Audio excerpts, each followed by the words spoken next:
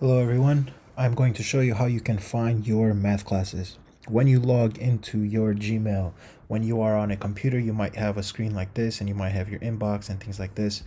In the top right corner, you'll see this 3x3 square box. Please click on it.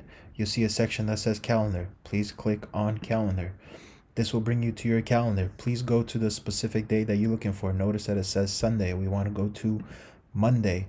On Monday, if you scroll up or down, you will see your class. If you click on your class, this pop-out will come out and then you'll see it says 5th grade math class. Join this Hangouts. Please click on it and then it will bring you to the video. Another way, you can go up here in this top right section where it says day and we can go to the week. You'll notice that you will see all of your math classes that you can click on them and then you can join the class.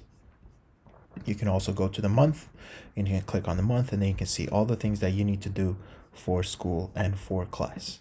If you have any questions, please reach out to Mr. Negru. Thank you very much.